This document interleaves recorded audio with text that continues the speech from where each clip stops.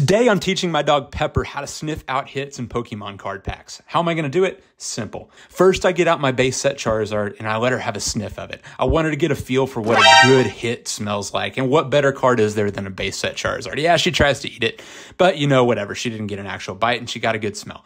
Next thing I do, I lay down 6 Lost Origin packs and I let her have a sniff around. She immediately sniffs one out and marks it as a hit. So I take the pack that she picked out, I do the card trick with it, and I start going through the cards. As I'm going through the cards, she walks away. She's so confident in her pick that she doesn't even need to stick around to see that there's a hit. Anyways, I finally get to the last card, flip it around. It's our full art Rotom. She did it on her first try. Oh boy, I think I'm onto something here. What do you guys think?